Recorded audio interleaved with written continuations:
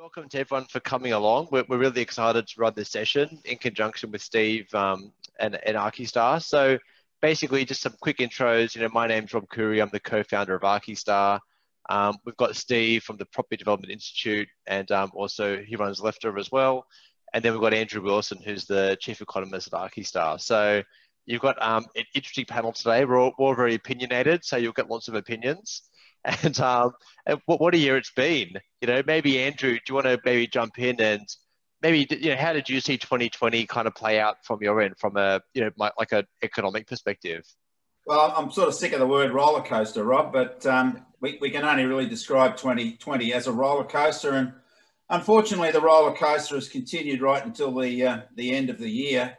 Not so much for the housing market, but of course for the major constraint that we've had on our housing market and our economy earlier in the year, of course, and that was the shutdown energy. But it was interesting, of course, that post the shutdown, and of course that was autumn, once we moved into winter, our housing markets really did respond quite quickly. It really did reinforce that the underlying factors of the housing market weren't really affected by the shutdown environment. That if we remember back, we started the year off quite strongly, particularly in Sydney and Melbourne, but most capital city markets were growing, and that was a continuation of last year. And of course, when the shutdown came, it was particularly the physical restrictions on transactions that impeded activity. No surprise there. But as I said before, once those physical restrictions were eased, our housing markets were up and running again. And interestingly, we finished the year as strong as we've been for a number of years. Last weekend's auction results were quite extraordinary. We were only 6 days out of Christmas, and yet we had nearly 900 properties under the hammer in Melbourne, 600 in Sydney, and also quite reasonable numbers in Canberra, Brisbane and Adelaide. And auction clearance rates, Melbourne recorded one of its highest for the year. In fact, actual auction sales were probably the highest last Saturday for the year. And again, Sydney was just under 80% clearance rate. So, and the smaller markets, Brisbane, quite extraordinary clearance rate of over 70%, which is very unusual for that market. But auction activity in Brisbane, in terms of the number of auction sales or the clearance rate, has been extraordinary over the last 2 months. And that's a very hot market at the moment, but also Adelaide and Canberra have been very strong as well. So really, the market's bounced back very strongly. I think we'll see more positive price growth being reported over the December quarter. And, again, we've seen a similar result from the economy, and that's part of the equation. I don't want to overstate the relationship between the economic activity, particularly the fiscal support that we had through JobKeeper and other bits and pieces on the rebound in the housing market. Typically that cohort, I guess, that were needing income support weren't really in the market for property one way or the other. And so it was just a revisiting of that underlying energy that we started the year off with once those restrictions were eased, rather than, and of course, confidence was important with the market, with the economy improving as rapidly as it has. But I think we're all set next year, Rob, for a continuation of activity. Fingers crossed on the shutdown, of course, that we can start getting rid of those borders that were closed last week or just a few days ago into Sydney. The story will be revealed over the next couple of days as to the control of that spread at the moment. But there's no doubt that notwithstanding the control of coronavirus, that we are in for a continuation of strong growth. Why are we seeing strong growth in our housing markets over the last couple of years? Well, particularly, or certainly over the last 12 months, notwithstanding what happened with the shutdown, is that the values of Melbourne and Sydney house prices are still 5% lower than where they were in 2017. And since then, of course, we've had a number of interest rate cuts, incomes have grown. So the actual real measures of affordability are still very much within the buyer, in the favour of buyers. And that's why we're continuing to see rising activity in our housing markets, particularly in Melbourne and Sydney. I think that overall, most of our capital city markets will grow by around about 5 to 7% next year. I think those markets with upside potential beyond that are Brisbane and Perth. And they're being driven by quite strong activity in terms of interstate migration. And although that tends to be a longer-term driver of house prices, it's still feeding its way into demand for property from Sydney into Brisbane and Perth. And of course, we may see that exacerbated through those perceptions of Perth and Brisbane being a safe haven destination for those from other capitals, particularly Melbourne and perhaps Sydney. But the economy has been an extraordinary result for us, Rob, this year. I did analysis of the latest unemployment data last week that was released from November. Since June, we've seen the creation of 700,000 jobs in Australia. We've also seen a return to the workforce of 700,000, nearly 700,000 as well. So that's quite remarkable. Of course, our unemployment rate is down to 6.8%. Still more to come into the workforce. If we look at the actual change in the number of employed since comparing it to the pre-shutdown period in March, we're only a fraction of a percent in all states below where we were in March in terms of the number of employed, and with the exception of Victoria, which is no surprise, is still 2.1% lower than where they were in terms of the number of employed in March. But of course, they're in catch-up mode still, given they've only come out of lockdown over the past two months. But the participation rate, which of course measures the proportion of those that are either in work or looking for work from the overall population, is now just about back to where it was in every state, with the exception of Victoria, where it was back in March. In fact, the participation rate in Western Australia is now higher than where it was back in March. Now, these are really incredible figures. We've come back stronger than we could have believed, I guess, but we didn't know what to believe, in those uncertain times. And it really is the gold standard Australia remains for its economic performance. The share market, other than the hiccup this week, was looking to recover to its pre-coronavirus peaks of this year. Again, a remarkable result. And our dollar is pushing up towards 76 cents now, which is just extraordinary. And another tick from international investors in terms of their regard for what's happening in our economy. So roller coaster ride, Rob. Let's hope it doesn't continue next year and it's onwards and upwards. But certainly all the data points to being a very positive year for the economy and the housing markets generally next year. Yeah, thanks, Andrew. Really comprehensive summary, and looks positive for next year as well. And I suppose, Steve, from a developer's perspective, so you do your own developments, and you've also got a lot of students that you work with who are getting started with development. How would you summarize 2020? Yeah, I would summarize 2020 as an interesting year. So, because I've been around for 40 years, I've been through COVID now, I've been through the GFC, I've been through a recession in the early 90s, the share market crash of 87, the recession back in the early 80s. So, I've been through this roller coaster, as Andrew said, it's just, what we we never want to see it go down. We always want to see everything going up and up and up and being perfectly fantastic without the hiccups. But reality is everything goes up and down. For me, it was just another year. It started very badly for me because I had a development that I was about to start.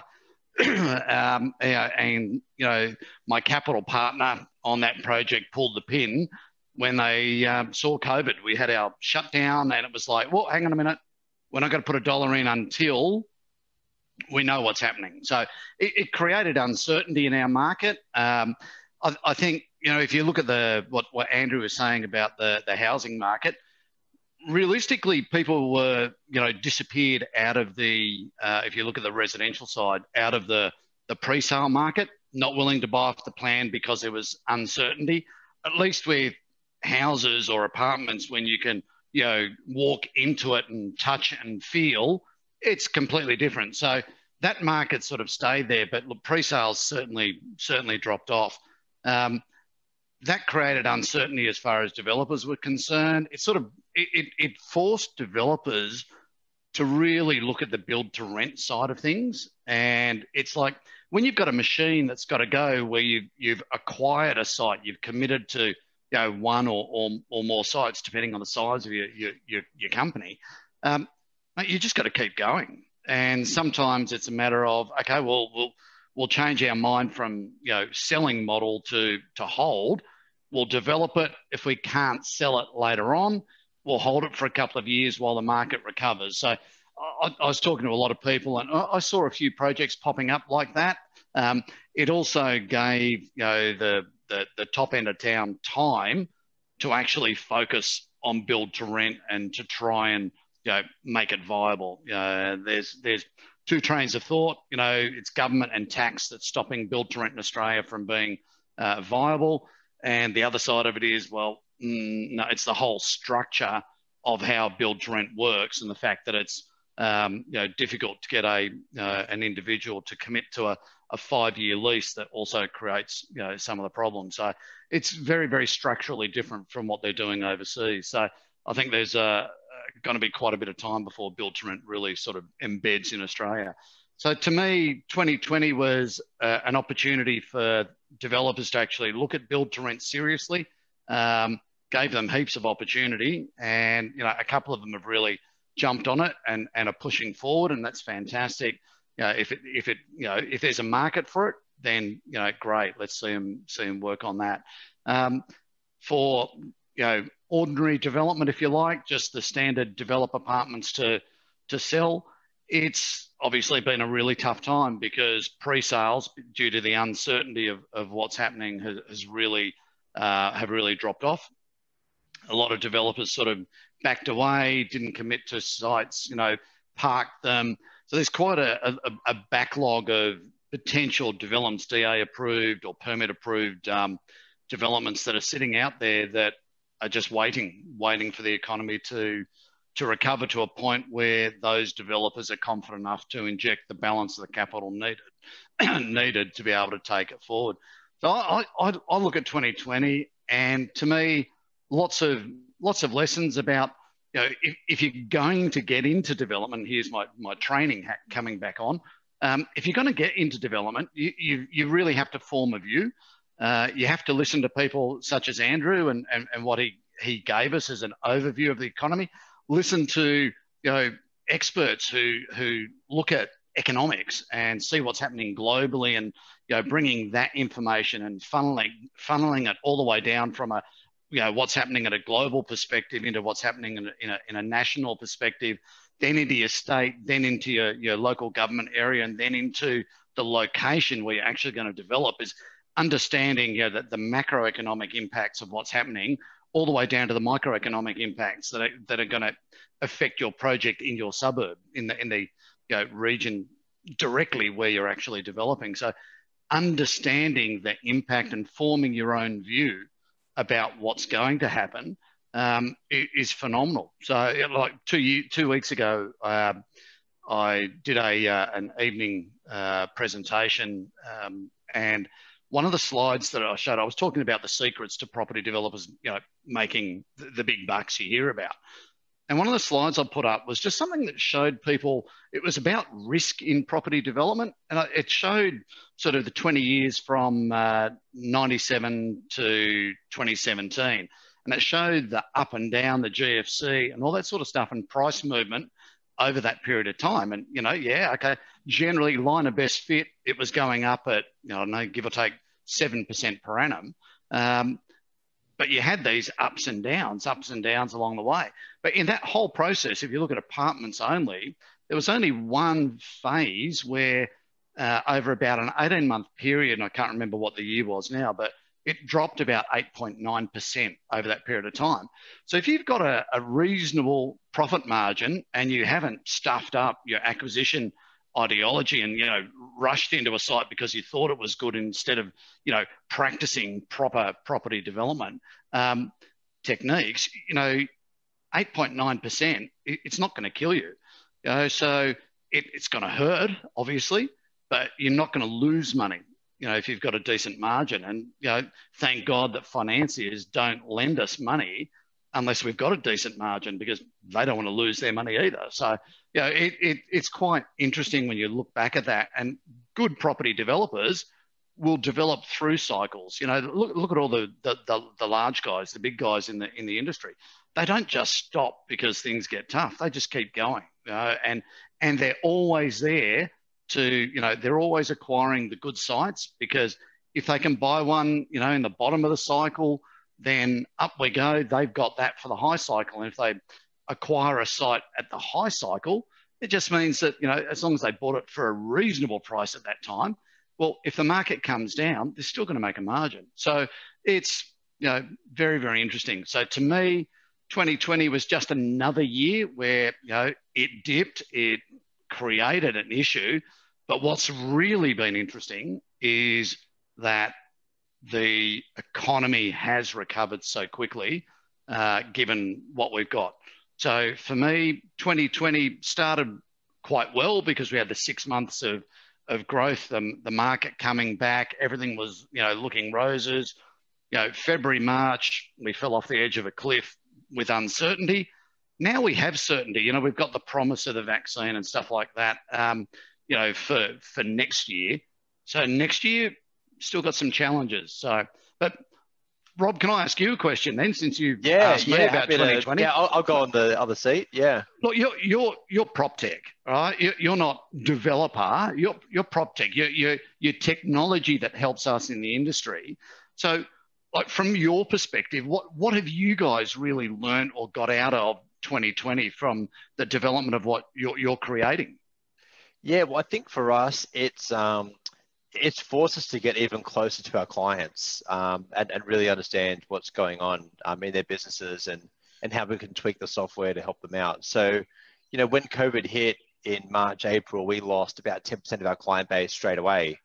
And then we had scenarios where we had, a COVID 1, a COVID 2, all the way up to about COVID 6. So we had scenario planning for, how long, how many customers we might lose, and how bad the whole COVID might get. But really happily for us, we only got to COVID 1, which was a 10% drop in client base. And then we've now doubled where we were pre-COVID. So we've been really fortunate that, we haven't had to lose any staff. We've actually grown the team, almost doubled the team in this year. So, and we've doubled the business as well. So yeah, I think I kind of agree with both of your sentiments. Like, it was a bit of a wobbly start, and then, the economy's come back pretty good. And I think from our perspective, we've really worked on some tools that help with, as much as you can do from your desktop or your laptop. So, as an example, as soon as COVID hit, we fast-tracked a measuring tool into the platform, because that was a requested tool. And because COVID hit, a lot of valuers and agents couldn't get out to homes. So we put the measuring tool on there, and that satisfied a lot of demand for that kind of market. So things like that we've been putting in, we've fast-tracked putting in additional layers into the platform so people can, again, view more from their desktop or laptop. And and we've got a big pipeline ahead of work for 2021. And I think, I'm kind of curious to hear from you as well, Steve, how, with the small developers, what did you see from them? Obviously the big ones, they would have been a bit rocky, but they've got stronger balance sheets and can kind of weather a storm a bit. But, the people just getting started or early stage developers, how did they find it? It was interesting when COVID first hit, all of the courses that we offered basically died. Everyone's gone, don't know what's going to happen. I don't want to be a property developer, bang. And it's sort of the market, if you like, our sales vanished. But then it was interesting, because then it just came back. After a few months where, the shock was over and people have gone, okay, this is interesting. Look, same thing for me. When I got through the shock of, what the hell is going on here? And it's like, huh? Okay. And I started to form a view, and I just keep, hammering to people, you've got to form a view. You've got to form a view. And as a developer, if you don't form a view, you're a sheep. You're just following somebody else's path. I'll listen to as many people who'll I can get a hold of that'll tell me their opinions and what it's based on. But I'm the developer. I've got to form the view on what I'm going to do. So I found that probably mid-year we started to get numbers coming back. That when in July, when we had the advent in New South Wales of the low-rise housing diversity code, when it went from only applicable in a few suburbs, a few LGAs around New South Wales, when it became across the state, the interest in that was huge, because who wouldn't want to develop something without a DA? So that was fantastic. So there's a lot of interest in that, and I think, funnily enough, I think that was a real turning point for a lot of people, is that the opportunity to do things much faster. So a lot more of the inquiry came through that, and then people who attended courses, etc. We talked about COVID and we talked about risk, and when it comes down to it, what we do as developers is risk management, and risk management is not a sexy topic. There are very few people that go, I want to be a risk manager and for all of my life. But that's what we do. We get information, we make decisions. I always talk about, here's my crystal ball. I have a look at it. What's going to happen tomorrow? I have no idea. Well, how the hell do you plug into a project and commit your capital when payday might not be for 2 or 3 years from now? How do you do that? And you do it through risk management. That's it. So, everyone goes on about, how do you, I can't believe it, but it's true. When you pull out that chart that I had, and maybe I should have actually had that to throw up today, but the chart that just shows those numbers not dropping by more than 8.9%, that's the sort of thing that people need to see, because if you go into a development project with the right margin and not being, going through life with rose-colored glasses, getting independent experts to help you, like, on the call, the person who does all of my, research, my market research for me, is on this call. That is key to making money. Having someone independent look at something who doesn't have a vested interest in an outcome on a project, geez, it makes the world of difference. That this person did some research on a couple of locations for me in New South Wales recently, and their research destroyed the feasibility.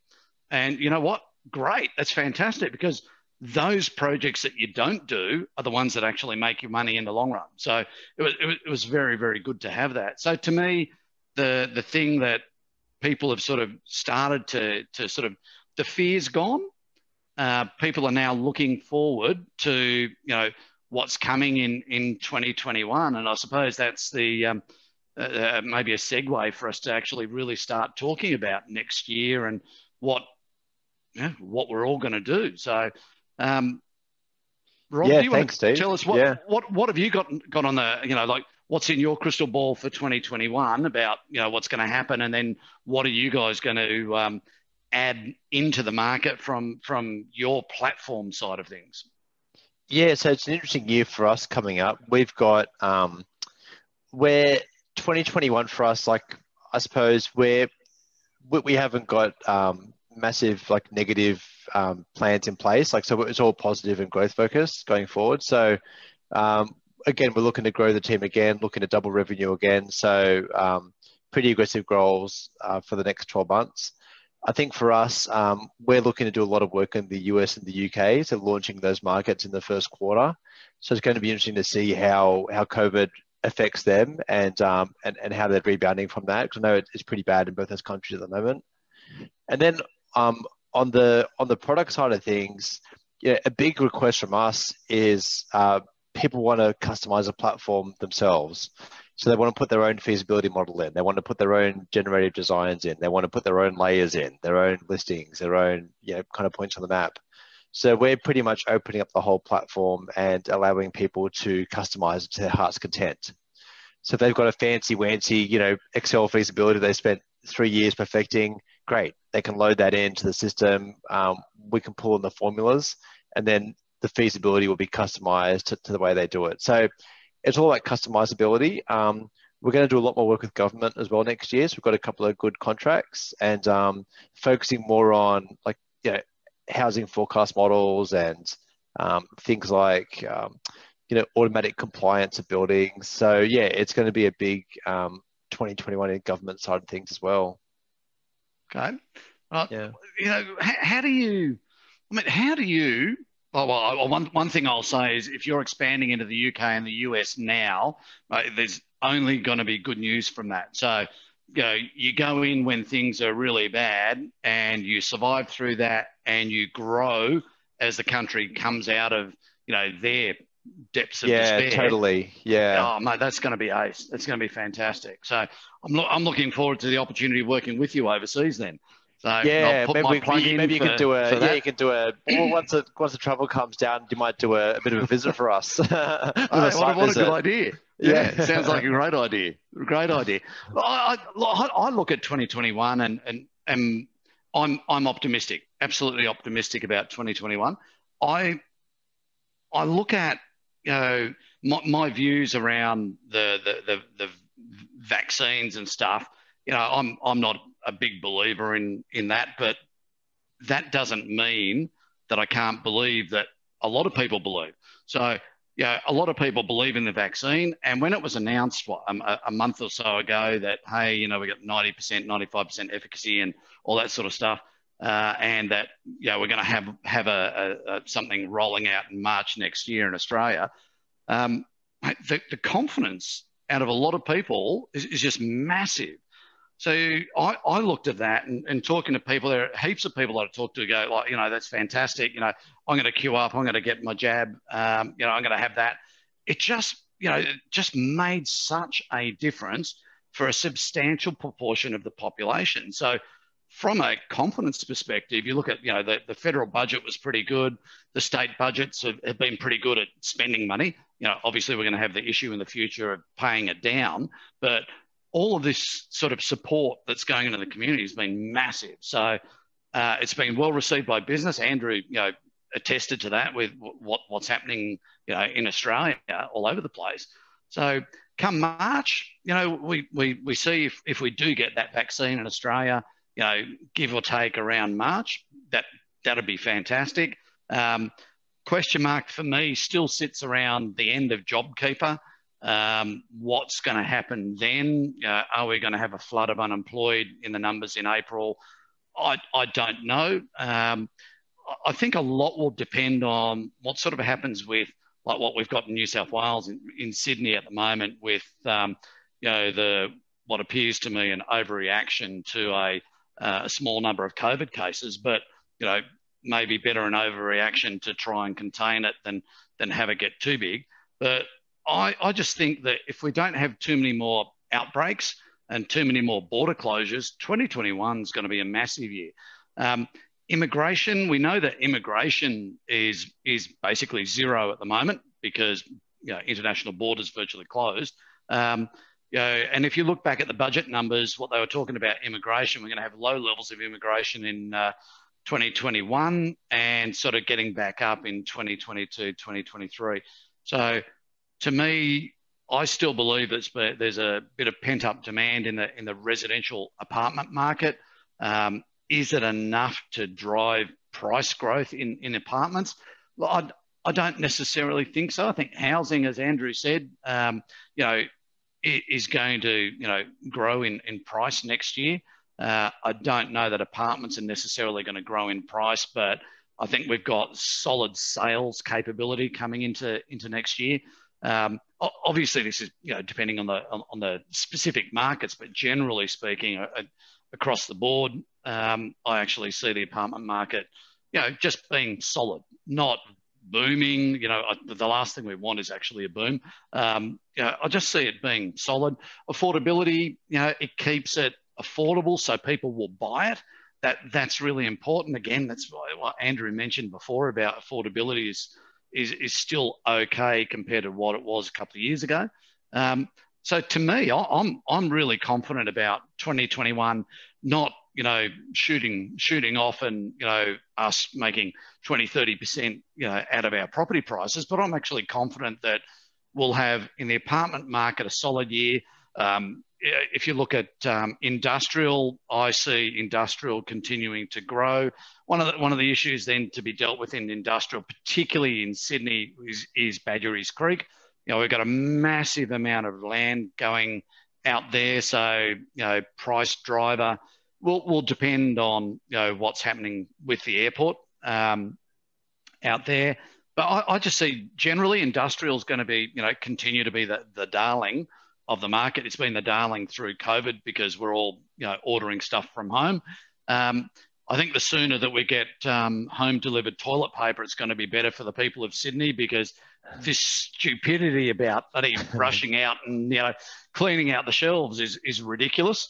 But I'm actually really looking forward to 2021. I've got a couple of potential developments that I'm going to be, you know, I think locking into by February, and those are the things that I don't tell people about. So, you know, they can hear about my Lefter business and my Property Development Institute business, but very few people actually hear about what I actually do behind the scenes. So, but, you know, there's a couple of, you know, 30 to 50 unit developments that I'm looking and actually getting started. I think that from that perspective, that should tell people that, you know, I'm confident enough to actually look at doing a couple of developments next year, more if I can get my hands on some decent sites. So I'm ready for it. I'm ready. Absolutely. That's great. No, it's really good. I suppose maybe circling back to Andrew. Andrew, like, you know, we've had this little wobble in Sydney in the last week or so. Have you got any data yet from like listings or any sold data to show any impact of that yet, or is it too early to see that? Well, just guys, some breaking news come through that they've just announced 8 new cases in Sydney of local transmissions today, which of course is half again from yesterday. They conducted 44,000 tests, which is a record. So that's a really, really good result in terms of the trend going forward. So that situation is improving quite rapidly. Of course, we need to wait a few days before a trend evolves. So some breaking news there on a very sharp reduction in new cases. They were all in the Northern Beaches too. Yeah, and from 44,000 tests yesterday. But as far as, you know, activity, I'm not sure we're in holiday mode anyway, Rob, most of us. Yeah. That we would have all been, you know, thinking about what colour bathers we're going to wear over the next couple of weeks, but or what sort of an umbrella we'd have in Melbourne. But I think that, you know, we're not going to see any real response from the housing market until it starts to regenerate itself late January and into February. But I think lessons learned as well. There was a lot of nonsense spoken during the shutdown period about, the prospects for the economy and the housing market. There's a lot of embarrassed so-called experts out there now that have taken the road to Damascus and, you know, are now on the boom road for 2021. But we won't have a boom next year, but we're going to have a very solid result across the board. And this is good news if we can control any of these mini outbreaks of COVID. It'll give people more confidence. But it was interesting just talking about the latest results, Rob, that the real surge in activity we've had towards the end of the year means that there's still unsatisfied demand out there, because of course we do shut down for the next 2 months or 6 weeks, and I think buyers will be up and running again next year. And also the prospect is, of course, that we won't see any changes to interest rates next year. We've come to the bottom of the interest rate cycle now. So that's another really good thing for certainty going forward.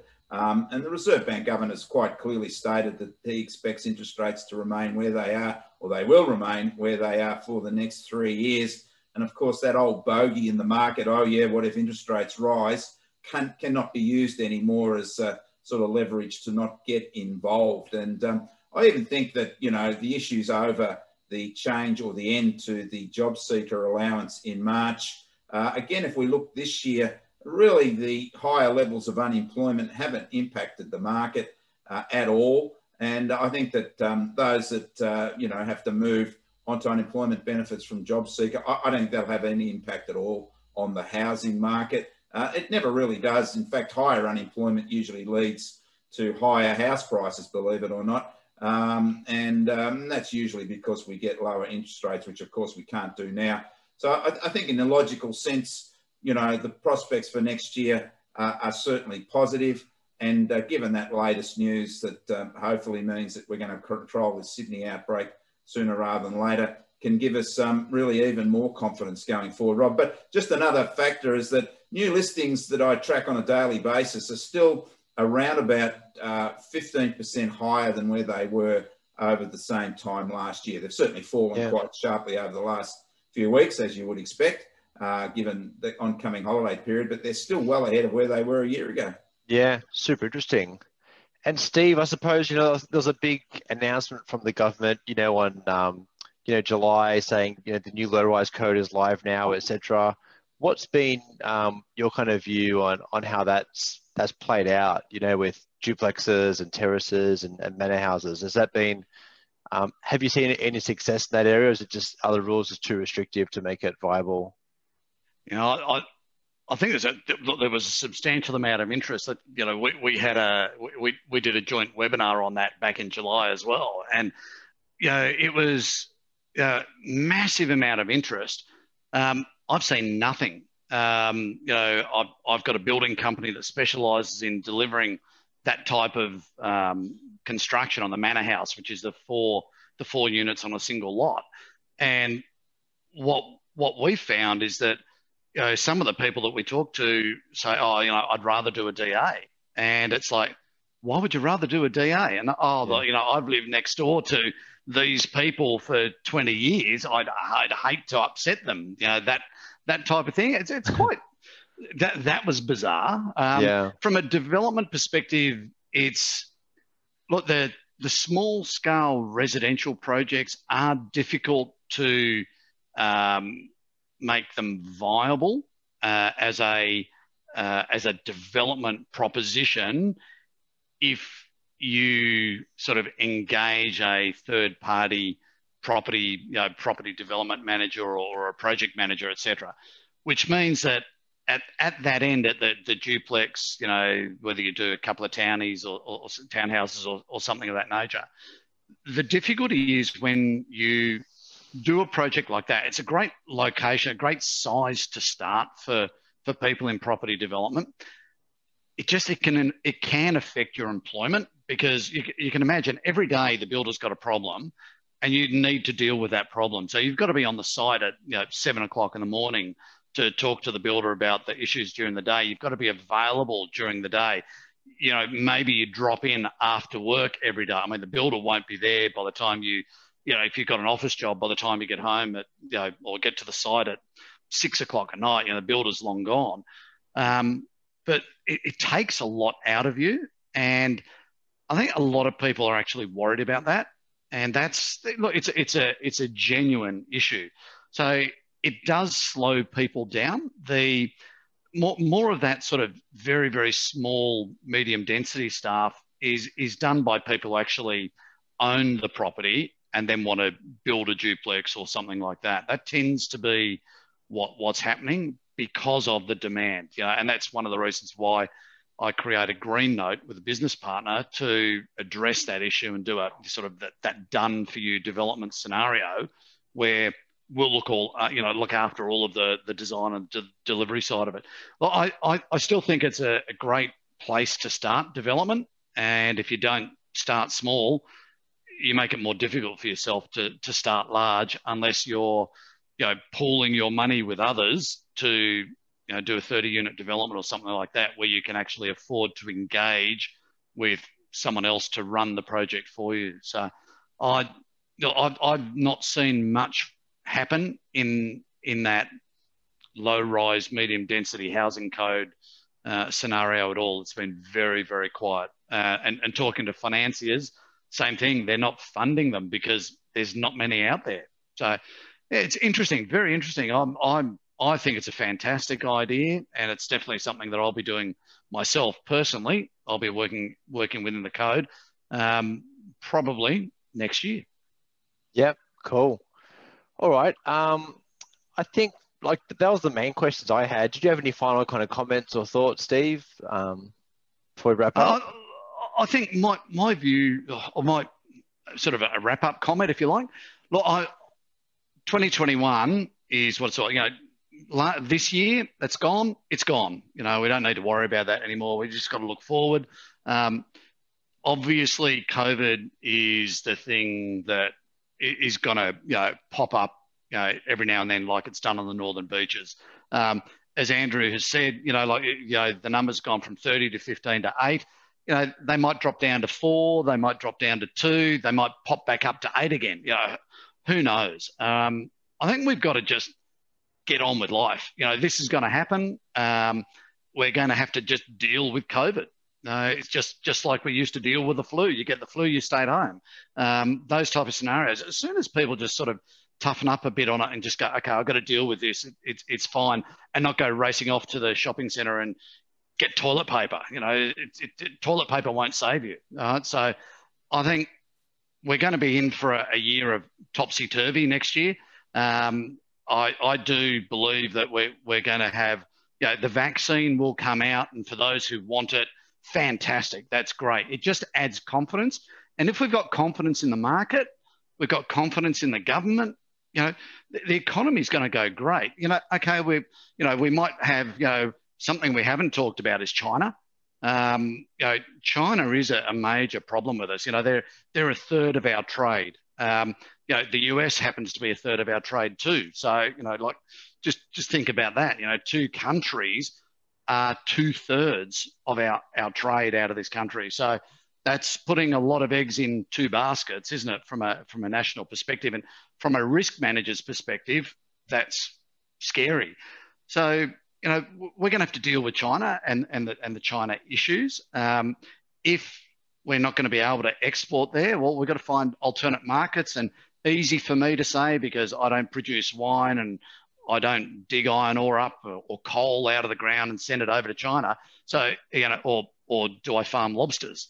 So for me, it's easy to say that. It's very, very difficult for, the people in those industries to change tact when you've got issues like that happening. But if we can deal with that, if we can be supportive of those industries, like, geez, over Christmas, go and buy lobster, go and buy Australian wines, help the industry out. It's really important.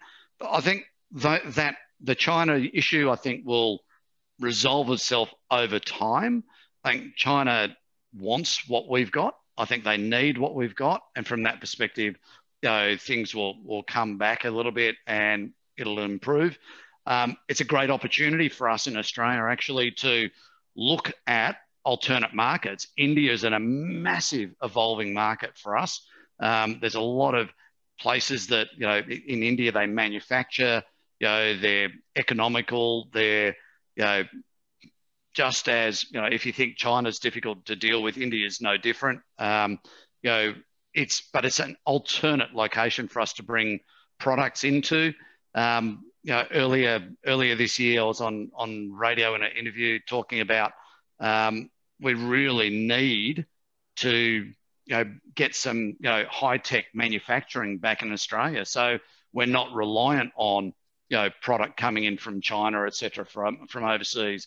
Maybe that's something that we should be doing. But look, for me, I'm just confident about 2021. We're going to be okay. My only concern is end of JobKeeper, that we've got unemployment issues in April. Interesting, Andrew thinks we'll be okay, and that's fine. We all have to have our own opinions, but overall, I'm confident for 2021. That's great. I suppose, Andrew, any last kind of comments or thoughts before we wrap up? Yeah, well, I guess we're focusing as very much through Steve on development, and I think there's still a lot of work to be done on the finance end of development. I think banks are still a little gun shy about financing to developers and investors, and I think there's got to be some sort of a process there to build confidence within the banking sector towards new development. we're around about half the development of new apartments compared to where we were 5 years ago. And it's quite interesting when you look at the trend of new development for apartments over the last 4 years. It's exactly the same as the trend for investor lending. Both of them have collapsed, and that really shows some significant issues, I believe, in terms of the culture of lending towards those risk takers that we really need active in our economy, particularly for residential construction. And we protect the banks. They don't have to compete. There's only 4 of them, but they've also got a duty to also to create economic positivity, and that means being not as bunkered and hunkered down as they are now in terms of their lending policies towards developers and investors. And I just hope we can turn that around a bit next year. That's great. Well, thanks, Andrew. Thanks, Steve. It was really good to catch up, and been a super interesting year and an exciting year ahead coming up. Yes, hopefully less interesting. Yeah. No. We want it to be interesting. We always want it to be interesting, because life would be dull without these sort of challenges in front of us. So maybe not as challenging, that's all. And what would the doomsayers do? They'd have to give up on all their hysterical. They have to find a real job, Andrew. They have to find a real job. Indeed. All right. All good. Thanks, everyone.